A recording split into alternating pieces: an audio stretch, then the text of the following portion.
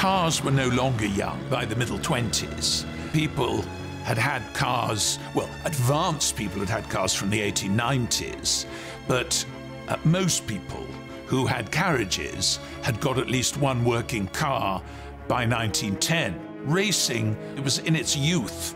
It was a modern, new sport. It was a growing sport. It was a cross-class sport, which I think is quite an interesting phenomenon, because most of their sport, shooting, hunting, and so on, had been very country people, upper classes. But racing wasn't like that.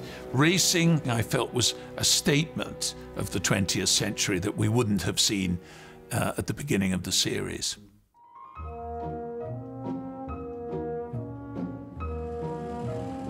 I suppose it's a bit of a tip of the cap to the modern age, you know, and the fact that, again, this is what's happening. The world is changing, developing at a very fast pace. I mean, a lot of pilots from the First World War who just wanted an adrenaline rush, and here they were in the 1920s, and it really was a great age of motor cars. I mean, for the start of Downton Abbey, we had a Renault as the family car, which went 15 miles an hour, if you're lucky, and now we've got cars going 60, 70 miles an hour. Brooklands was the centre of racing in England at that time, and by 1925 had been going for some while. It's set in Brooklands, which is another racetrack, and there is a tiny part of that that's still usable, but only a tiny part, so we had to come here. It's a pity we can't actually say that it's Goode as well, because I think it'd be nice to give it that recognition.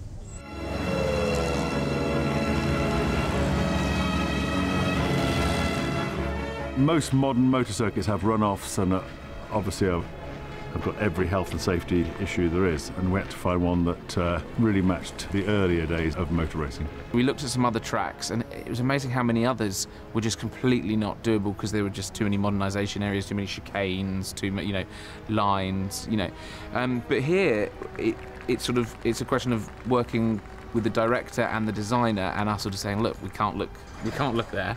We can't look there, and that's why, if you'll see, we've actually put up marquees, and that is purely there to stop seeing modern things behind them. Racetracks and things in those were much more informal than ours. I mean, the endless safety barriers and advertisements and all of this was not even in its infancy, really. I mean, you just sort of took a picnic basket and you sat by the edge of the track and had a lovely time, eating your sarnies. With all the oil cans and the wrenches, there is this table laid with groaning, with crab and lobster and cherries and strawberries and champagne. I mean, it's completely absurd. And being served by 3 servants, all in their finery. So it's a real culmination of a story just really reaching its peak here. Come on, Talbot! Well, I don't think you can shout that. Isn't Talbot the name of a car? Oh, I can't shout, come on, Henry. They might all be called Henry. Oh, my God, here they are. You look at some of the old Pathé News, and people are standing right next to the track. You can't think how they ever survived, and there's no barriers. There's a few straw bales now and then, which must have done nothing for health and safety. It does go slightly wrong for my character, in so much as the car overturning, bursting into flames, could be deemed that is going wrong. Get him out of there! The alternative to building our own car to blow up, given that these cars are they're worth millions of pounds, so we had to have one constructed. Michael Geary had a chassis of it wasn't a Bentley, but actually it looked like a Bentley. Michael added to that, and we decided that the car would be upside down, the tyres would be over. So you'll see almost a silhouette through the flames of the crash. It was really effective, quite shocking, to be honest. Car upturned in the trees, on fire. I'm afraid it's Charlie Rogers. It's definitely the biggest thing we've ever tried to do, and it's the same with Downton. Each year we try and get bigger and better, and I think this year we've definitely sort of surpassed ourselves. The level of detail that David Evans, our director, and David Stafford, the first AD, have gone into for the planning of this is unlike anything we've ever done. It's groundbreaking. Every single person involved has gone out of their way to not leave anything unturned.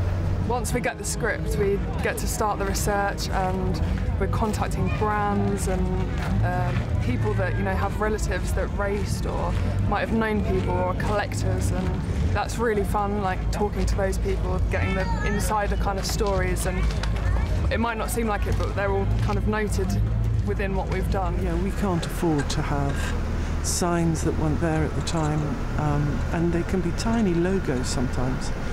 Yesterday we had a no smoking sign that was creeping in.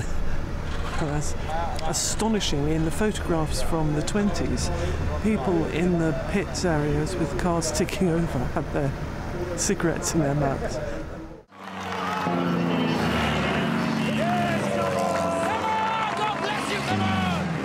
We've thrown the toys at it, so we've got 4 cameras, got the cranes, got the Russian arms, got the lightning vehicles, the track, so you essentially just go, right, what can we throw at it to make it efficient and make it quick and fast? It's like a dance. You choreograph it in the same way you would a dance. So again, everything's been storyboarded, broken down, so we know exactly each corner where each car is.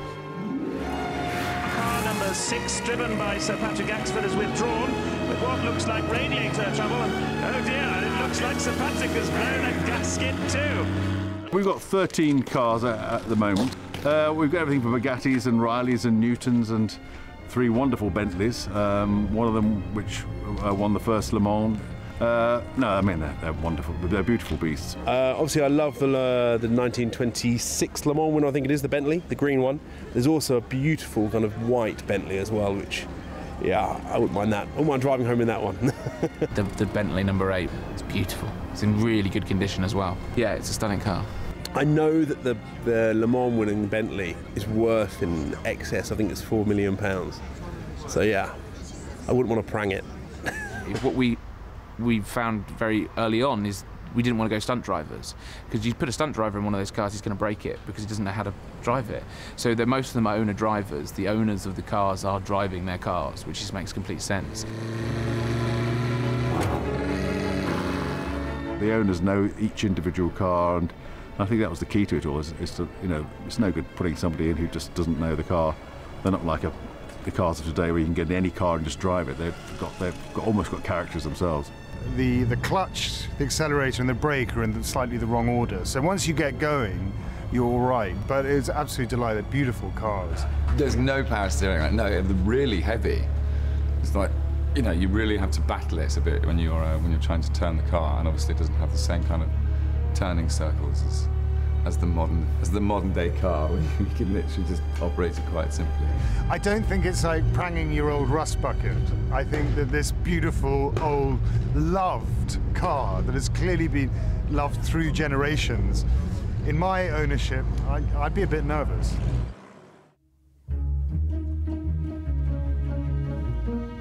Before I started the show, I always imagined that I'd have a classic car, and then having driven them for 6 years, I've got that out of my system, so thankfully saved myself probably a wedge load of cash.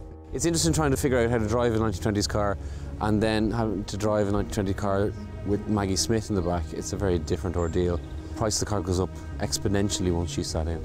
I think they need such a huge amount of upkeep and continual running and love that I think it would be wasted on someone like me.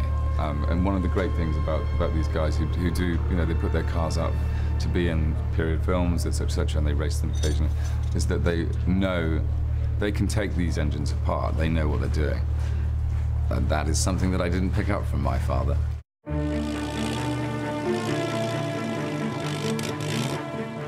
I always love to see them. I mean, everybody likes them. So they are, works of art. And it brings to many people nice memories. So I think it will be very exciting to see, even though if it is a few seconds of it in Downton Abbey especially. So famous and so well watched by millions of people, I understand. I think for the actors, it was the star attraction of the series, They really do.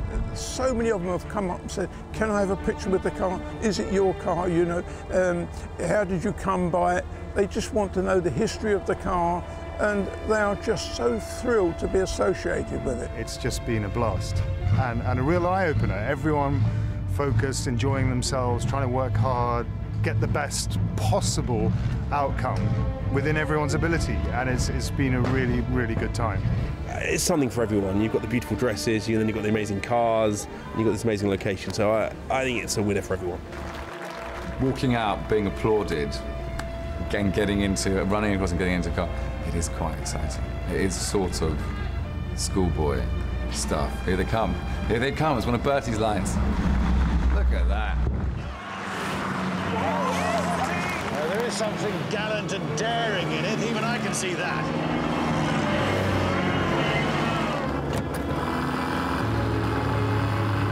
This is by far our biggest ever set piece in, scale, in terms of cost, in terms of planning.